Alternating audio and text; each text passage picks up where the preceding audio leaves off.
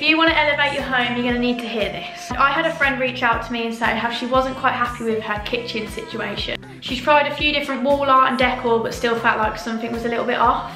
As you probably know by now, I'm an artist from the West Midlands. I asked to see photos of her interior and I noticed that the previous artwork looked quite lost on the wall because it was too small above the sofa. From the images, I collected together a colour palette and textures, and I wanted to emulate what was already around the room. So there was grey velvet from the sofa and crushed glass from the previous clock. The result was a custom piece of artwork that seamlessly complemented the space and didn't compete with it. Finished in a deep white handcrafted frame, and my friend's reaction was just amazing. She was left feeling confident that she'd found the last piece that she was looking for. So if this sounds like something that you need help with, like this video, follow my account for more, and subscribe to my website where I can help you. There's also a contact form on there so you can type away and I'll email you back with any questions. Bye.